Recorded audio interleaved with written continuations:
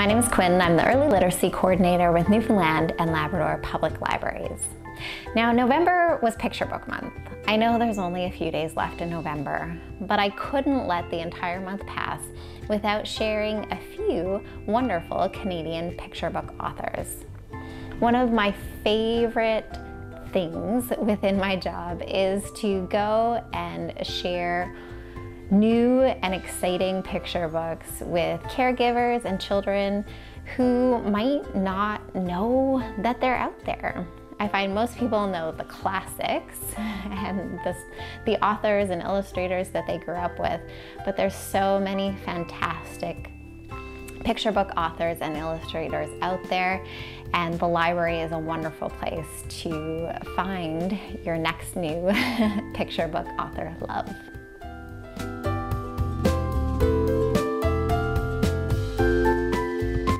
The first author is Elise Gravel. Now, Elise was born in Montreal, and she's a graphic designer turned author illustrator.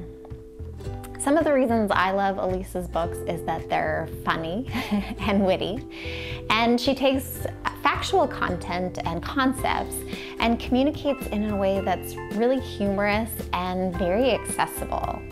She has lots of books that address social issues, and she also has some titles that deal with insects or animals that maybe we're a little bit afraid of or not as beloved and puts kind of a fun spin on them. There's all sorts of books she's written in French and also English, and her titles have been translated into a number of different languages. Here are a few titles that might interest you. The first is The Spider. She also has books on headlights, toads, slugs, rat, worm, and fly. Now, her nonfiction books are so much fun because she provides information about, say, the insect or the animal, but her adorable illustrations and kind of humorous approach really makes these enjoyable. She also has a few books in the system, What is a Refugee and Everybody. So again, I had mentioned she writes titles that deal with some different social concepts. These are great titles to check out.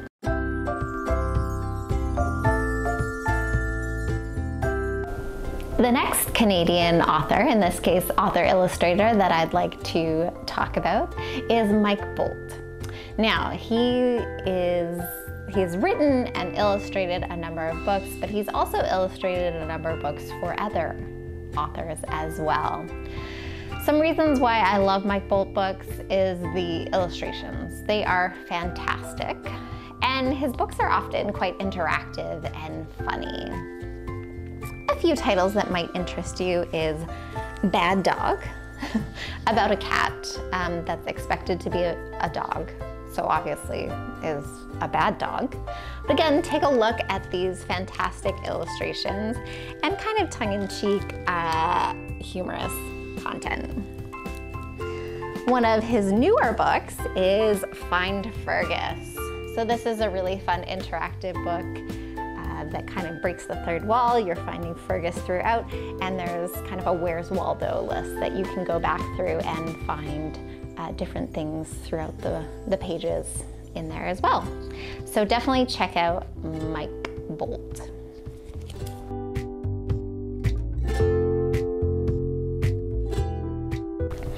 The last Canadian author that I'll mention is Monique Grace Smith, and this is a newer to me author.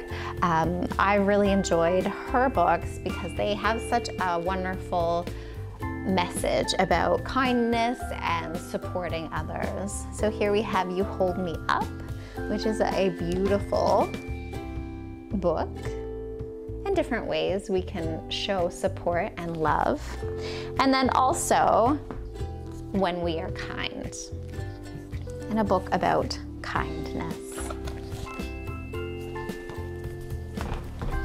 So there you have it, 3 fantastic Canadian picture book authors to check out in these last 2 days of Picture Book Month.